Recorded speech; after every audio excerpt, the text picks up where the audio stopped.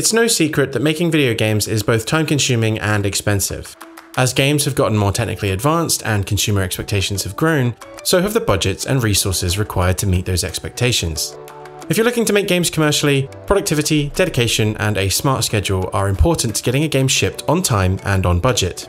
And whether you're working alone or on a team, you don't want to be making more work for yourself or one another. That's just counterintuitive. So there are a few things you can do to keep your projects organized, keep yourself and your team motivated, and make the process easier for everyone involved. Hi there, I'm Matt, and welcome to Game Dev Guide.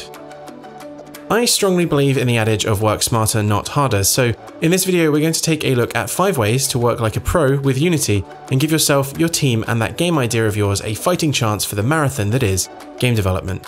So let's jump straight into it with our first entry on the list. This should come as no surprise to you when I say that a good plan goes a long way.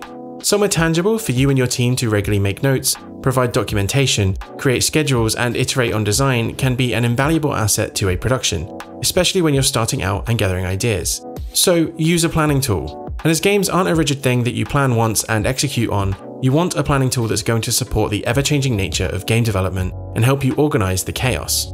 Millernote are the sponsor of this video, and their tool is an ideal solution to organizing said chaos. They work differently than a lot of the other planning software that you've probably heard of, and the tool is more like working on a wall within a studio, allowing you to collect inspiration, plan out designs, develop ideas, and list tasks all in one place. Their interface is intuitive and flexible, allowing you to drag, drop, and arrange things in whatever way makes sense for you. For me, one of the most valuable things to do when planning a project is breaking up the design into development tasks and moving items across as I go through them. A lot of the studios I've worked with plan tasks this way, and Millernote is ideal because the card functionality is built in natively and can link to other boards. And boards can be a private place to think or a shared workspace for your team, so you're in total control of who sees what. Millernote helps you organize the complexity of designing a game with ease. It's free to use with no time limit. The link is in the description below to sign up. One of the key things I like to do from the start is organize my scenes. While prefabs are definitely valuable and share a lot of the same benefits, having multiple scenes for different parts of your game assets is a lifesaver, especially when working in a team and using source control. A multi-scene workflow basically involves breaking your game up into logical chunks such as UI, lighting, art, and gameplay code, and then in play mode, either combining them all together or moving them dynamically into a runtime scene. I've worked on multiple projects with teams in multiple engines, and a multi-scene workflow is one of the shared traits across them because it allows different members of the team to work on the same area of the game at the same time. So for instance, I can be programming game data and an artist can be messing with the environment lighting at the same time as me without either of us creating conflicts or creating merging issues in source control.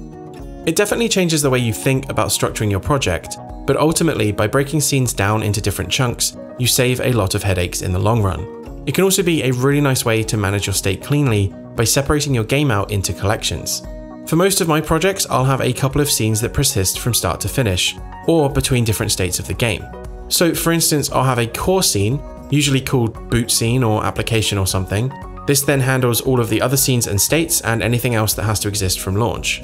I'll then make a front-end collection of scenes, like a background scene and then the front-end UI.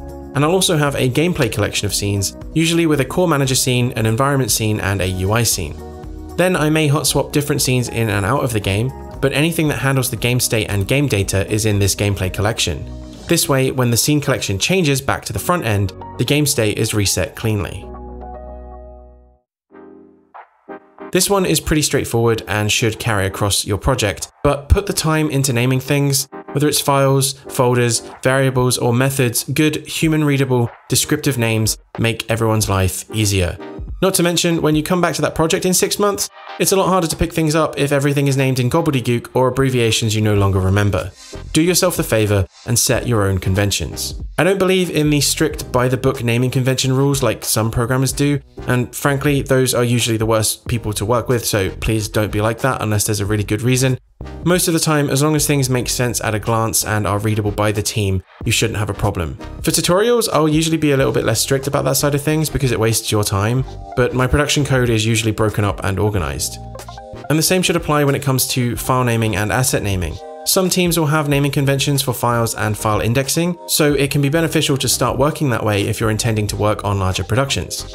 For instance, having all assets starting with a prefix based on their type and function can be extremely beneficial if you're searching an asset database from outside an engine, or if there's going to be a lot of similarly named files in different formats.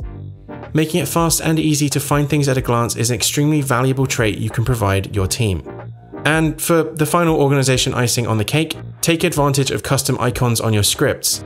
When you're working on assets with lots of mono behaviors, being able to differentiate your scripts at a glance saves you so much time.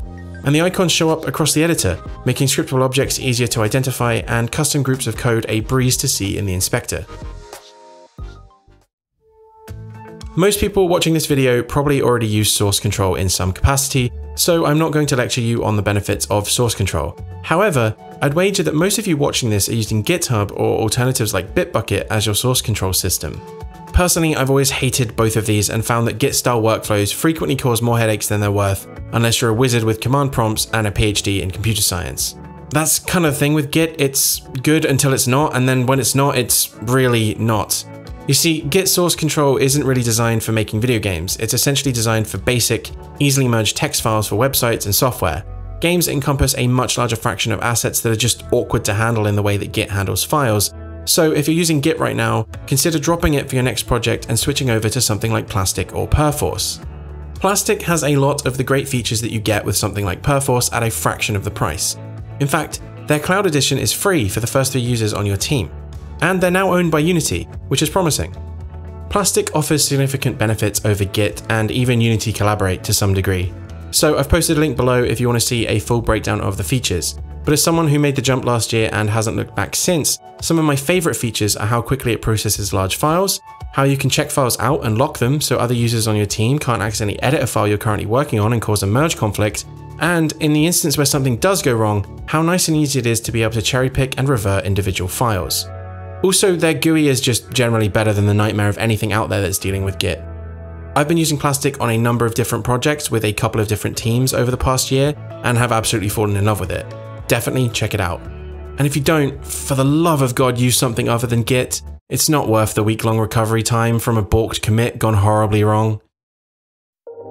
The final mention on this list should be pretty predictable for long-time viewers of this channel. I speak from experience when I say your team and future versions of yourself will thank you. I'm not exaggerating when I say that good tools and automation of repetitive tasks are the crux of a productive project. So, do the work early, and if you spot an opportunity to automate something, do it. You'll often spend less time building the tool or automating the pipeline than you think, and it will save so much time for everyone involved, freeing up valuable time and resources to focus on things that matter. One of the greatest selling points about working in Unity is how extensible a lot of the engine is. So investing some of your time in learning how to extend Unity and build your own tools means that you're getting the most out of the engine. You don't need to reinvent the wheel every time either. There's tons of custom tools on the asset store, many of which have visible code bases, so they can give you a great insight into some of the things you can do, while also getting extended functionality with little work. Some of the custom tools I've built that have saved me so much time across projects are a localization tool, a thumbnail/icon generator for game items, an NPC prefab builder, runtime behavior tree tools, dynamic menu generation for scene collections, and even a tool that automatically builds the game and uploads it to Steam within the click of a button. The possibilities really are endless. I can't sell the benefits of custom tooling enough. I am a big fan. And that brings us to the end of the list. As you pick up some of these habits and improve on them, you should find that the process of starting a project and seeing it through becomes a lot smoother, and the quality of life for you and your team becomes easier as you work faster and encounter less friction points. As usual, none of this stuff is ground truth, and each project you work on is going to have its own set of requirements and limitations, but as a general rule of thumb, these tips should give you more tools in your toolbox, or at least something to consider moving forward. Did you find any of these tips useful? Or do you have any of your own productivity and organizational tips to share? Let me know your thoughts down below. If you've enjoyed the video, be sure to hit that like button, and if you're new to the channel, please do consider subscribing, as you'll be able to know when new videos go live. If you're interested in more videos from me first, why not check out the one on screen now? As always, thank you very much for watching, and I'll see you again next time.